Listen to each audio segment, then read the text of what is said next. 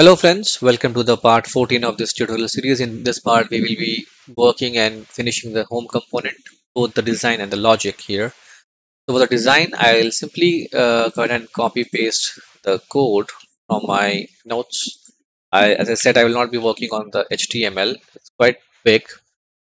And let me first create these functions also in the TypeScript file so that it will not complain, right?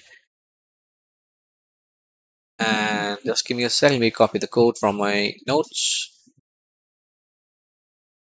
Go to my home component.ts and paste everything here. Okay, so going from the top, let me explain it slowly to you guys. So on top, I have a container which contains the things out with a padding of 4 in the top and bottom direction. Then I have a row. This is the grid system of Bootstrap. It starts with a row, then we have a couple of columns inside those rows. So I have two columns with which will occupy six grid areas, and because each grid has got 12 columns, so this div will occupy six columns, and this div will occupy six columns, remaining six. Inside this div, I have just one button, okay, and that will say create new to do. And this second div will have a status to filter the list of to dos. Okay, if I save the changes now, and if I go back to my to do or my front end, close this to this home component list. Okay, it's not declared. The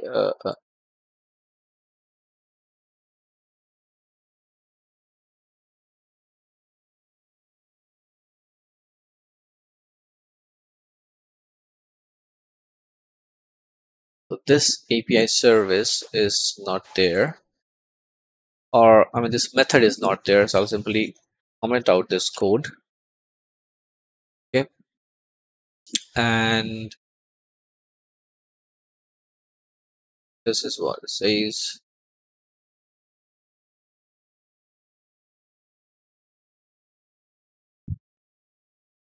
I'll suppress the type def thing. Okay, again this API service. I'll comment out the code. Okay,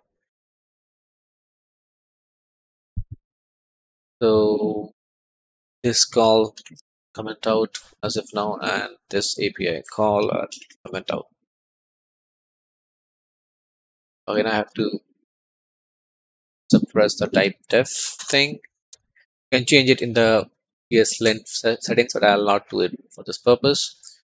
Go back to the home component. So this form field, and save the changes and see how it looks. This is the final look. So this is the create new to do button, the drop down. Okay, and here you will have the to dos. And since I'm looping through this filter to dos here, my filter to dos is blank as of now. It's an empty array, as you can see here. So I'm getting nothing. But if I put a title here, say test to do, and a description, because this is the only two things it requires, test description, and the status I believe is open save. There you go. This is the look and feel of the to do, and this is placed quite near because I think I need to do a bit of styling. Okay, so I'll copy the styles from my notes, go back to the style sheet, paste it there, save, go back to the browser. Now it's nicely spaced. You have all the three options here: in progress, completed, open, and filter it. Okay, filter works. No, it doesn't yet. Refresh.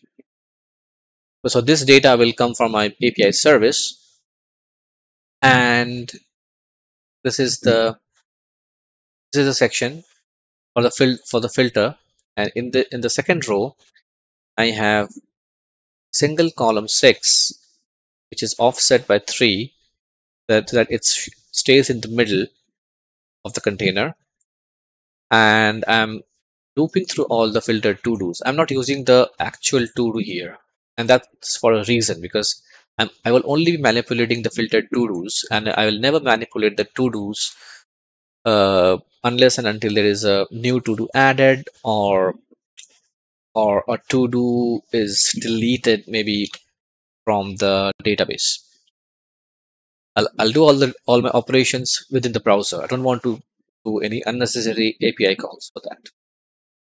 And I'm using an ng container here to loop through all using the for the ng for directive is because the ng container does not create any additional DOM elements. It's not rendered in the DOM. And here I'm using the mat card component with the mat card title, mat card content. Okay, so to show my description here and the title here. Then I have a mat form field, which is this one.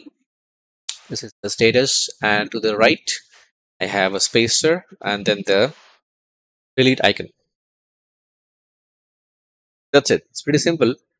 In the component TS file, so I injected my API service and the dialog service here, the mat dialog uh, annotator.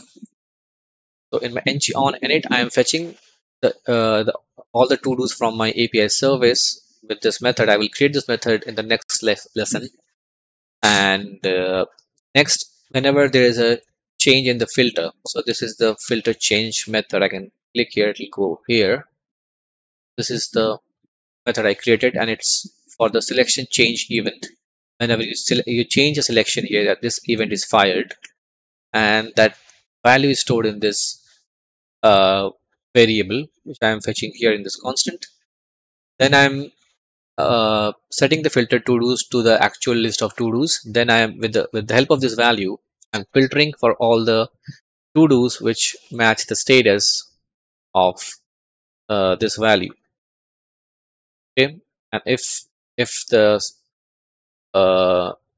value is none, I mean, if there is no value, that means when you are selecting the all option, that will be all my to-dos will be loaded back to the filtered to-dos. And that's why I'm always looping through the filtered to-dos and not the actual to-dos here. Similarly, here in the status change, that means if you change the status from here, that means you're updating the status of that particular to-do. This status change event will be fired. I'm passing in the event value, the task ID or against which this event is getting fired, and the index of that task in my task array or to-do array. I'll name it to do ID. Okay, so this is here to do ID. Okay, again the API service will be called, and it'll send the updated value to the backend database or my API, and we'll get a response from there. Similarly, for delete, I'll first if I just show you, so if you click the delete button here, you'll get this prompt. Okay, do you want to remove the to do? Yes or no? If you click cancel, stay here. You click OK, nothing happens as of now because the code is commented out. This will remove the to do from the backend database, and if I receive a success from the backend, then I will remove the to do from the main to dos array, as well as I will update the filtered to do so that you don't see it in the front end. Okay, so we'll implement all this logic in the next lecture, and we'll also see how we can create a dialog box. So the dialog box is created with the help of this code. So in this code, I'm storing a reference to this dialog using this variable, and I'm referencing to the to-do component. So this is the component we will have. We will simply design in the next part maybe. This will have a width of 500 pixels, has a backdrop, and role is dialog. All these attributes you can reference to the official documentation here of Angular material. Go to the dialog section, maybe in the examples, and go to the last one here. This is kind of uh, dialog box we're looking for. And if you click on this arrow, see the actual code. Okay, this will give you a hint how you can implement a dialog box in your own project. It's pretty simple, just need a little bit of practice. Right now, if I go to my browser and I hit create to do, I get this dialog box, okay, which says empty dialog box, which says to do works. I at least know that my to do component is being called successfully. All right, so this pretty much completes the home component, and next we will start working on the API service because we need all these methods there, and we will see how we can call our backend because we also need to authorize ourselves. Right, so till then, please don't forget to subscribe to my channel, like this video, share this with your friends, put your comments below in the comment section, and I'll see you the next time. Take care and have a wonderful day. Bye bye.